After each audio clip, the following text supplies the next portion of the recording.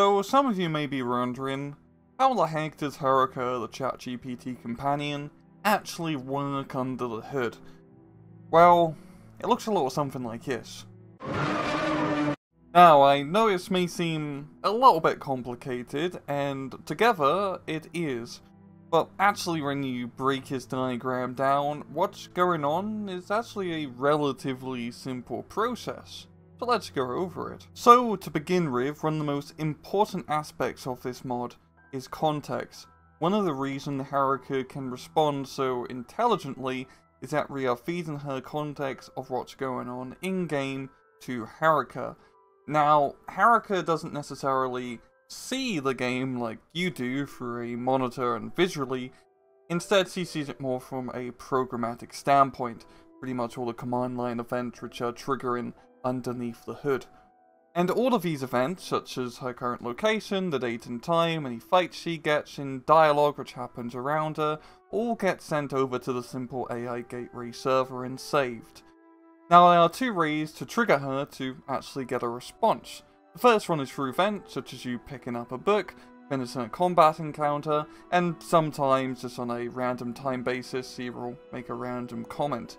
The second and more important one is when you, the player, talk to her, whether through your microphone or voice, or through your chat box. Now, for this example, we're going to assume you, the player, has just talked to Herika using your microphone, saying, "Hey, how are you?"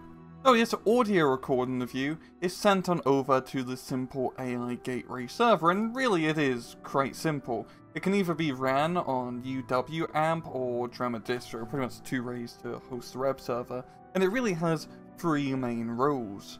The first one is a middleman to all these APIs, which really where a lot of the AI magic happens. The second one is it acts as Herika's memory.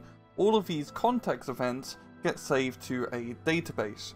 Now, one of the things we're still trying to work on is longer term memory. Right now, Herika kind of has a memory of a goldfish, but even with long-term memory, it functionally will work the same, where all of these events are saved into a database for her to retrieve later. And finally, we're using the simple AI gateway server to package up code responses to send to these APIs so we can actually get useful information out of them. Now, you may be wondering, what the hell is an API? This word has been thrown around quite a bit, especially now with this new AI craze. Our APIs have been around for quite a long time.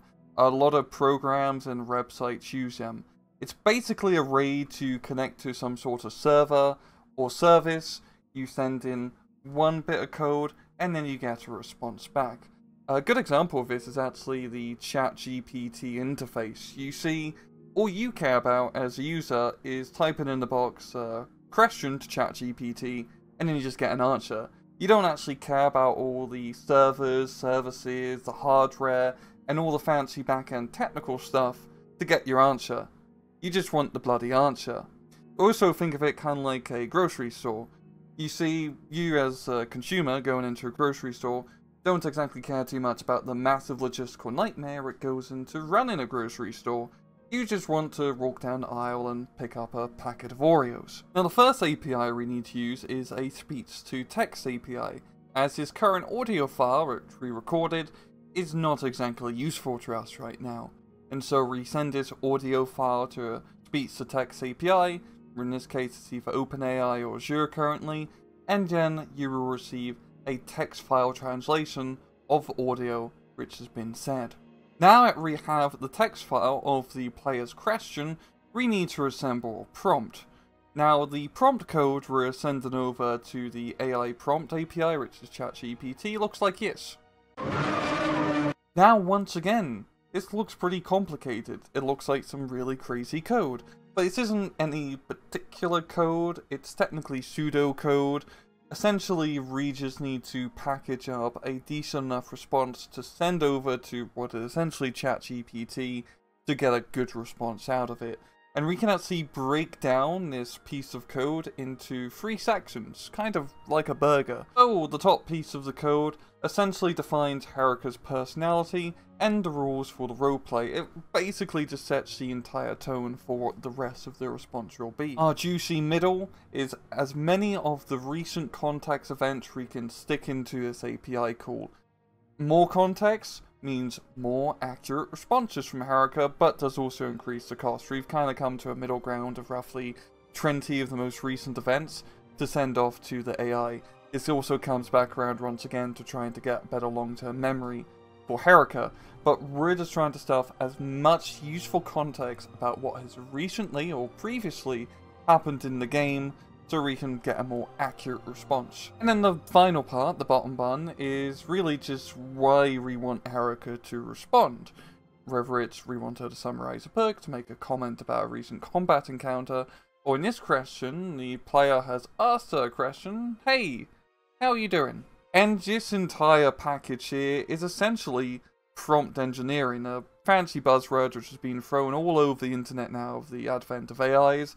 But this is a legitimate skill which you're definitely going to be seeing more of, as this sort of coding is what's being used not just by our AI mod, but what will soon to be many other AI applications using these language learning models, learning language models, to get useful responses and information out of them. And so we send a prompt code burger over to OpenAI to generate a human response. Now people have asked whether we can use offline versions of learning language models to circumvent the price, as well as the censorship, which is unfortunately happening with OpenAI. The answer, frankly, right now is just no. The hardware requirements is pretty astronomical to get this working, and currently a lot of these offline learning language models just aren't as good and are slower compared to ChatGPT.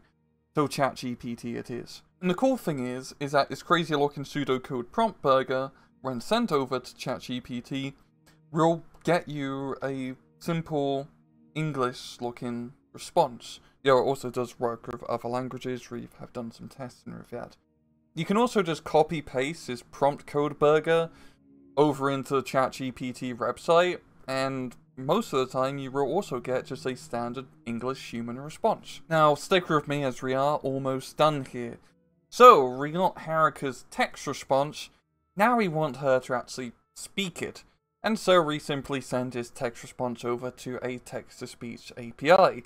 Pretty self-explanatory, we get the text, we convert it into speech.